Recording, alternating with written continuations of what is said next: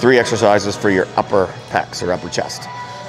So I'm gonna go through each one individually, show you kind of the do's and don'ts, but let's get into the first one. The first one is gonna be a low cable fly, but on the upward motion.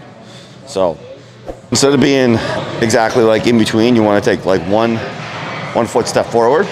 So you have that stretch right across the chest. You're gonna do the underhand grip. And you're bringing it up.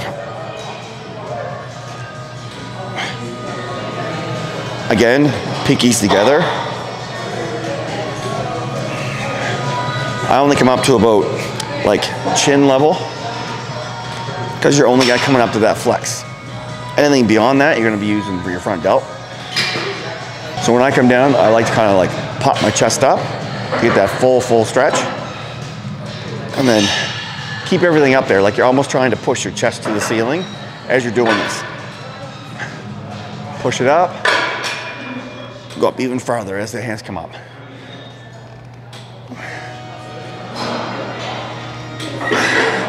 The common mistakes are obviously people try to go way too heavy and then they start bending over like this and it's more like a bicep curl. They're doing one of these and really no chest is being activated. Or what they do is they go up too far and it's all front delt. So they're doing way up here. And it's more like a front delt raise. So sets and reps on this one, you're gonna be looking at anywhere from 3 to 4.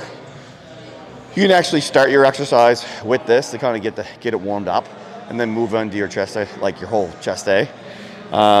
Reps, I'm a big one for higher rep range when it comes to flies. So anywhere from 12 to 15 or 15 to failure once you get warmed up will be my recommendation. So first set, you're just kind of a feeder set, get the weight.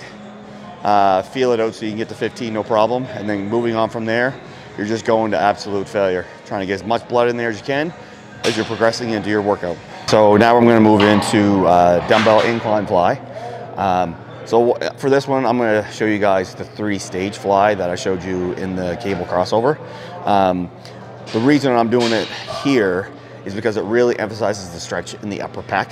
So it lets people feel where they're emphasizing that stretch at the down, like all the way at the stretch point, so they can really feel where the tension's being applied. Because if you just kind of go through it, a lot of people aren't really taking the time to notice where the stretch is. They're just feeling the stretch and then going with it. So doing the 3-stage and actually pausing at the stretch, you're really gonna start to feel that upper pec engage. So.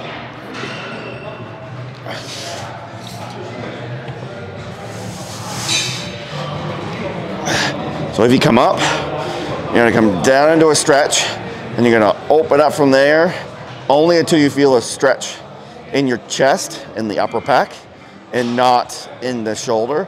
And then you're gonna come up and close. So down in the neutral press, open, close.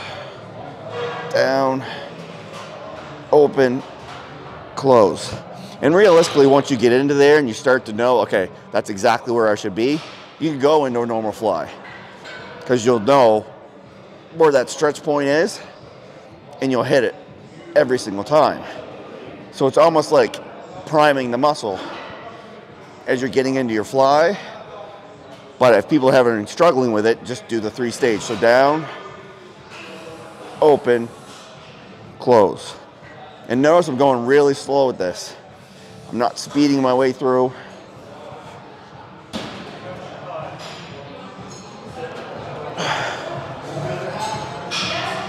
So common mistakes, especially with the 3-stage, they just come down, bounce it, open, fly. Like they're just speeding their way through. The whole point of this 3-stage is to be slow.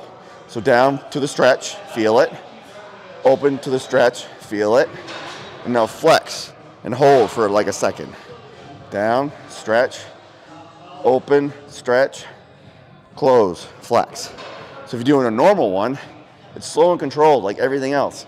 Open, close, slow to open, feel the stretch, close, slow, close. So sets and reps for that. Again, you're gonna do 3 to 4 sets. It is another fly, so I'm gonna recommend doing the high rep range, so like 12 to 15 or 15 to failure, whatever you so choose.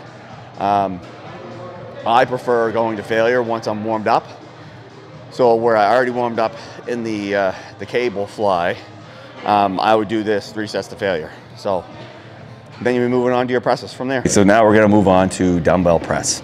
So you can do a barbell press, a Smith press, but it's gotta be incline. So today I'm just gonna show you the dumbbell.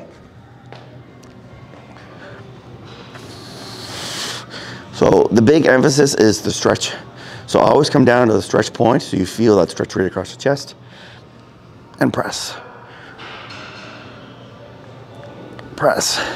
Everyone's biggest mistake is they do like I even seen the angle in the dumbbells like this, and like bringing the dumbbells down to the shoulder.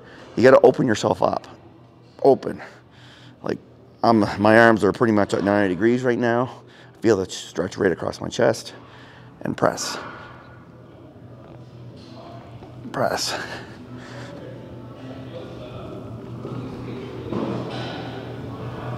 So if I'm thinking bar coming down, the bar is going to be hitting me in the upper part of my chest, not down my rib cage.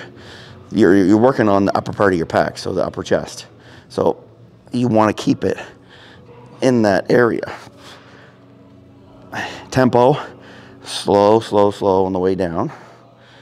You can explode up, but don't just let it drop. So catch it, flex, slow on the way down. Explode, slow. Explode, slow. So when a lot of people do this, they overextend their shoulder. So when they do this, it's overextend, and then you see my shoulder blades already came out, and it's hard to get it back in there. So stuff like that, you gotta always remember that it's only up until you feel that flex, and then nice and slow on the way down. So sets and reps, you're gonna be going, excuse me, you're gonna be going 3 to 4 sets, depending on how heavy you wanna do. So in between 8 and 12, realistically is the goal that you're hitting. Obviously, as you progress in weight, your reps will diminish.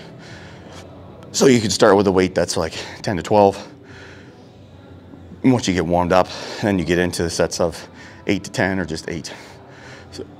So that would be the primary goal with this one, is just going heavy and pushing yourself beyond that limit, but keeping that tempo, keeping that pace, and keeping form proper. So those are the big things that you gotta always remember when you're doing any sort of press, is not overextension, because that brings your shoulder blade off, and then all of a sudden the pressure's off your chest and moves to your shoulder. So those are your 3 exercises to help with your upper pec. Use them, utilize them.